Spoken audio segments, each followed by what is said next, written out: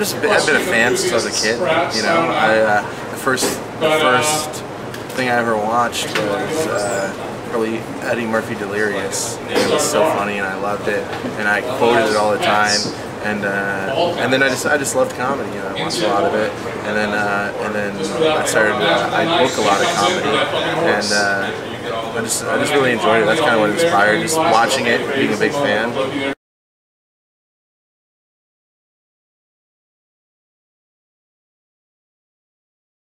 Oh, the first time you're nervous. I got very drunk. I got drunk before. My friends kind of like pushed me into it because I was friends with comics before I ever had the guts to ever go up and do comedy. This is no longer a fucking joke.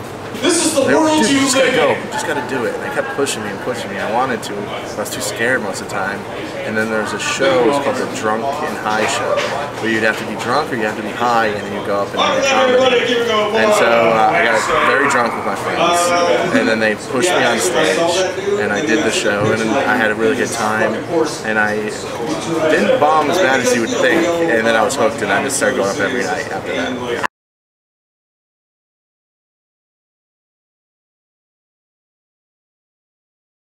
So obviously Eddie Murphy Delirious is one of my favorites, and then I would say I'm a big Hannibal Buress fan. I liked his live, I think it was called Live in Chicago.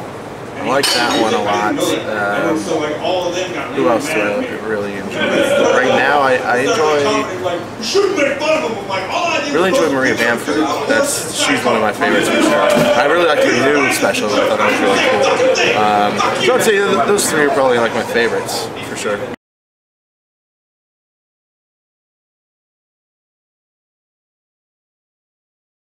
You know what? I really like the King of Queens. I think it's underrated. It got and I think it got a bad rap. But I actually bought the DVD set like 3 times. Cause I bought it once, my house burnt down, and then I bought it again, and then it got stolen, and then I bought it again. So I don't know. I really like that one. I know that's cheesy, but that's a really fun show, I thought. But I actually don't watch a lot of comedy movies. I think I watch a lot more horror and just in drama stuff. I don't know why. I watch a lot of specials, comedy specials. But yeah. And then as far as SNL, I mean SNL's always been great. I remember growing up in like my first introduction to SNL that I can remember. It's probably like the Adam Sandler era of that, and that, you know, I loved that growing up, in Chris Farley. And that was wonderful.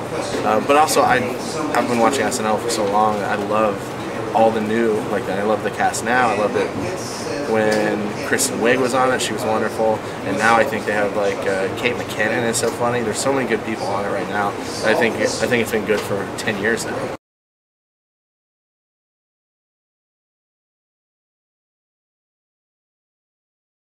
Be Hannibal Buress, probably, because that's just my favorite comic that's around doing comedy right now. He's yeah, that's a pretty simple one for me, I think. Yeah. But it's also it's fun.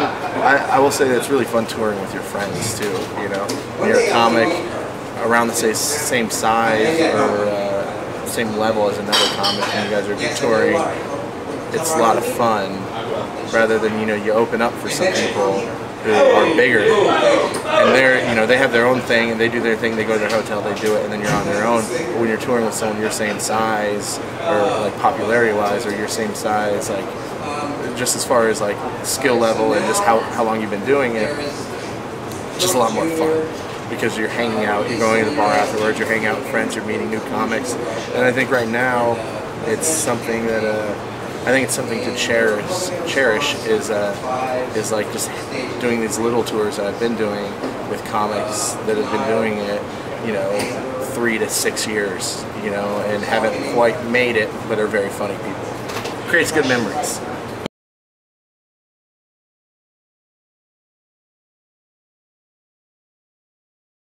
Well, I think if you're doing roasts, you have to do Jeff Ross. Tony Hinchcliffe is like a king of roasting, you know. So those two, I think, would be up there. And then you want to get roasted by the people you like. So I would honestly, I'd probably choose friends that you've never heard of. You know, that's always fun. In fact, we just did a roast where I felt like they tore me apart pretty good.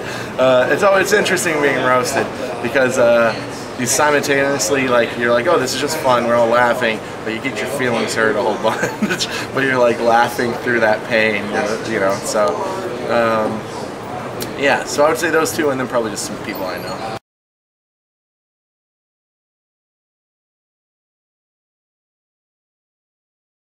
Who knows? You know, you do your best, you keep hitting the road, you keep just trying to rewrite and just ditch all your old material, come up with the new stuff, you just keep doing that, and then, you know, eventually something sticks. I'm from Houston, I do plan on staying in Houston, but I want to be a very mobile comic where I can kind of go where I want and do what I want. But where to move would be to New York. But I don't know. I'm pretty unsure about the whole thing. You know, 5 years is a long time, so we'll see.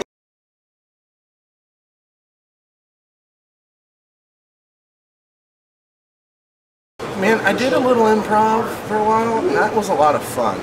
I like sketch, I like improv. I'd be okay with all of it.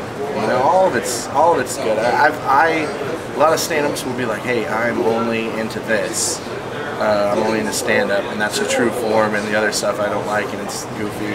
But I like the goofiness of it. I love improv, and some of my favorite comics are super into improv, like Kurt Brownohner or TJ Miller. Like, they did a lot of improv, and you can see it in their comedy. I think doing improv makes you a better comedian, and I personally love it.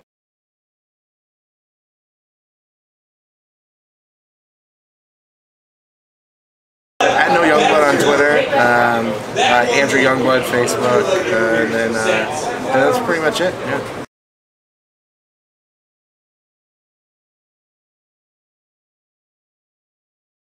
I want to laugh. I want to have people have a good time. There's nothing better than being on stage, telling a joke, and just getting people to laugh. You know, I don't think there's necessarily a message right now with my comedy. Maybe there will be one day I'll be someone who pushes out a message. But right now, I think I'm just up there. I'm saying some stuff that I like, and I hope everyone else enjoys it too.